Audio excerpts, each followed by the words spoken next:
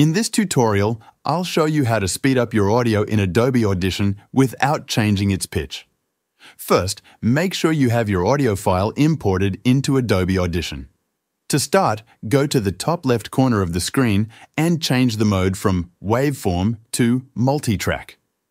A small dialog box will appear, allowing you to change the session name and save location. Adjust those settings according to your preferences, then click OK. Now, drag your audio clip into track 1 of your multi-track session. Before we make any changes, let's play the audio so you can hear how it sounds in its original state. 1, 2, 3, 4, 5, 6, 7, 8, 9, 10. Next, to change the speed of the audio, we need to enable global clip stretching.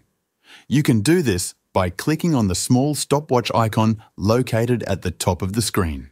With global clip stretching enabled, place your cursor at the corner edge of your audio track. When you see the cursor change, click and drag to make the audio file either longer or shorter. Let's start by dragging the edge to make the audio longer. Now, let's give it a listen. 1, 2, 3, 4, 5, 6, 7, 8, 9, 10. As you can hear, the audio is now slower, but the pitch remains the same. Now, let's speed up the audio. Drag the edge of the track to make it shorter.